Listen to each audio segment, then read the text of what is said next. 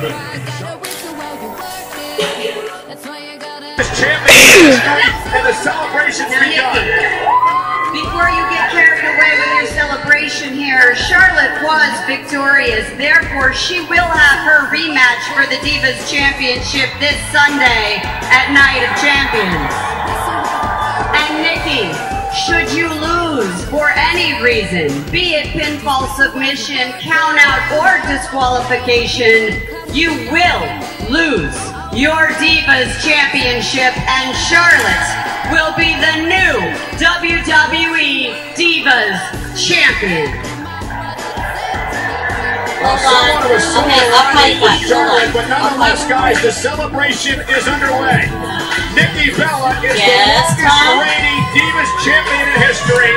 At midnight, she will eclipse AJ Lee's mark of 295 days. Yeah. She's still Divas Champion. We knew history be made. History was made. Nikki Bella realized.